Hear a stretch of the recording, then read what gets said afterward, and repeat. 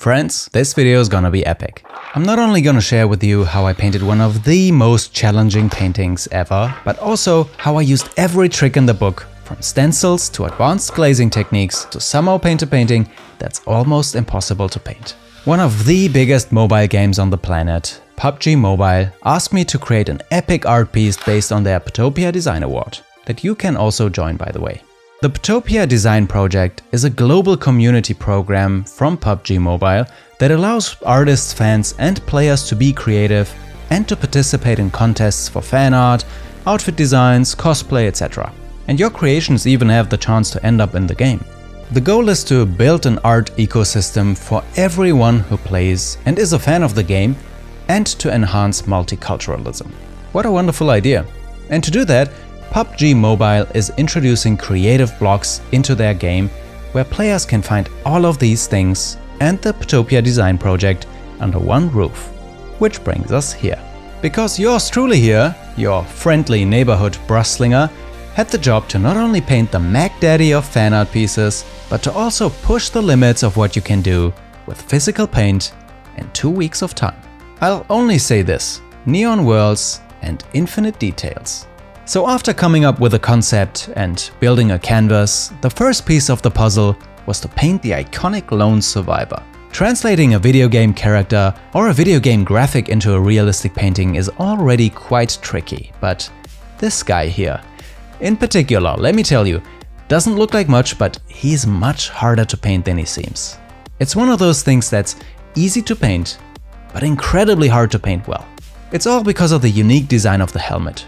If any of the curved lines or angles aren't 100% on point, the entire thing will look amateurish or just completely off.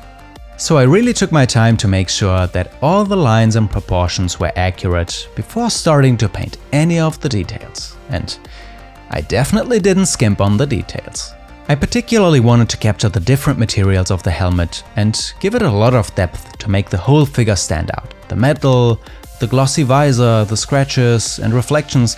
I even went so far as to incorporate some advanced cling film painting techniques to create the illusion of detail and some chipping effects as the icing on the cake. But this was the easy part. The next part was a completely different beast altogether. For this element, I had to paint a futuristic cityscape with neon lights and holographic projections. Where do you even start? The secret to making this part, and really the entire painting work, lies in the planning process. Planning is hands down one of the most underappreciated and undervalued aspects of a creative process. I personally always, and I mean always, spend at least a couple of hours just visualizing the process of painting something in my head. It's a bit like running simulations. Different approaches have different advantages and disadvantages down the line. And I always want to ensure that I understand what I'm getting myself into before I commit to something that might cause me a lot of headaches later.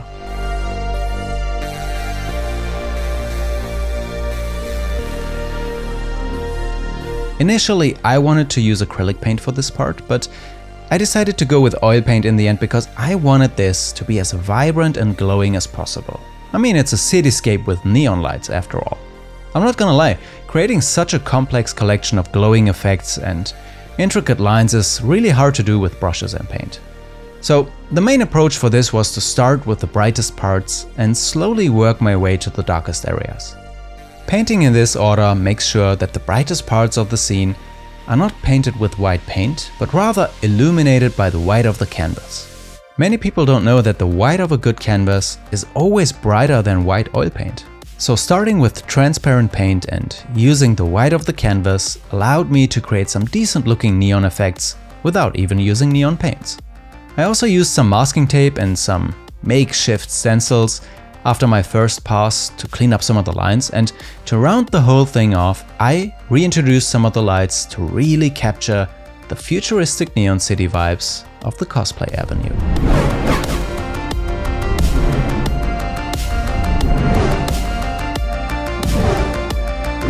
Next up was an even taller task. What could be more challenging than painting a cityscape with neon lights?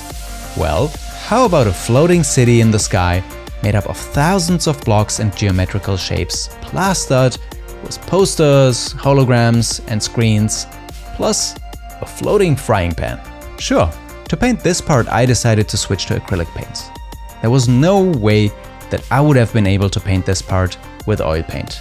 The fact that you have hundreds of overlapping elements, shapes and lines pretty much demands that you can quickly paint things on top of each other. And the best way to do that is to use acrylic paint that dries pretty much on the spot.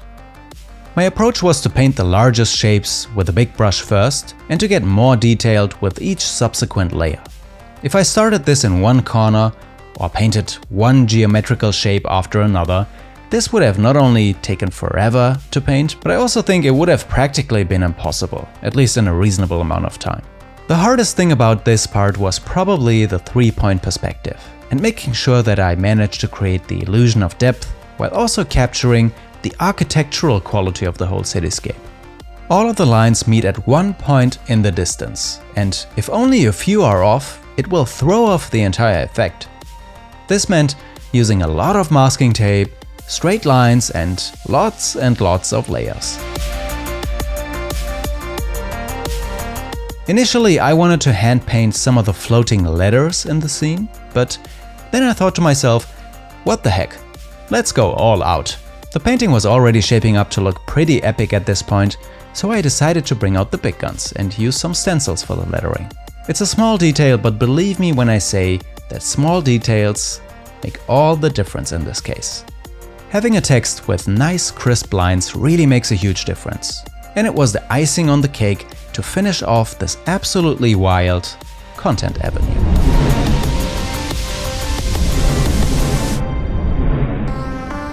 The third and most challenging part was to create an almost 100% digital looking space with floating neon texts and a column that emits glowing light.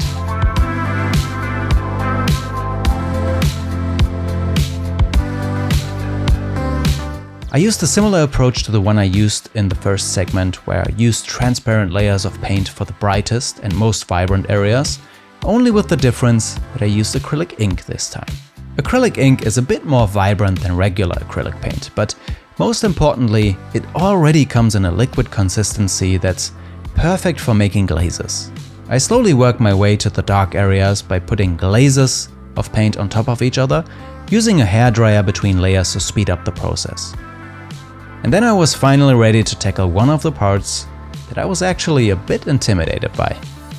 Okay, 10 days and I don't know how many different painting techniques later, but I'm still far from being finished.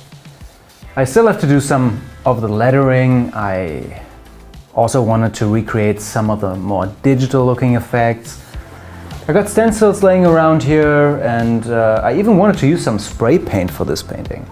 But I gotta say, I really like it so far. It's super different, quite challenging, but I can't wait to see how it looks finished. I guess a couple more days and then we can finally see how it looks. Let's go. Since this part involved some huge floating neon texts that I needed to paint in a multi-step process, I decided to do them all with stencils. Something that I'm admittedly not super familiar and comfortable with, but more importantly, for someone as impatient as I am, is absolute, pure misery.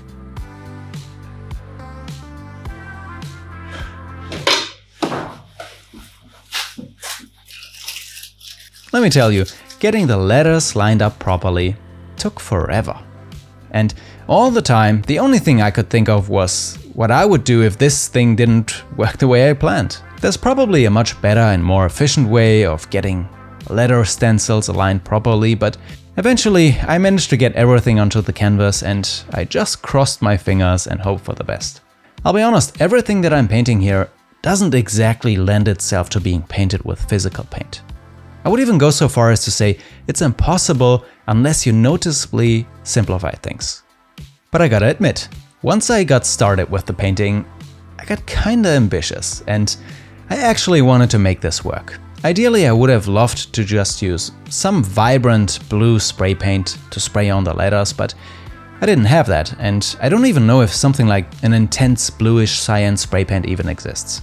At least, I don't think I've ever seen it. But if you know something like that, please let me know in the comments down below. It might be useful in the future.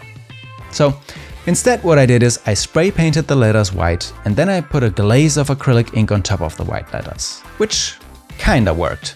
The film I used for the stencils was not waterproof, unlike advertised, so there was some bleeding and I had to make some corrections. The acrylic ink I used also could have been more vibrant for my taste, but after working on the letters for a bit, adding some outlines, some shadows and some glow, I ended up with something decently representing the super futuristic and digital looking Milestone Avenue. There's actually so much more to the creative blocks of the Putopia design project, like the music or art avenue, but for me, the last thing left to do was to make some adjustments, add some final details and bring all of the elements together to finish this epic project off. Before we get to the final reveal, I want to thank PUBG Mobile for this epic project, for supporting artists and for bringing people together through creativity. If you want to download and check out PUBG Mobile and the PDP Award, check out the links in my description. And now, without further ado, let's get to the final reveal.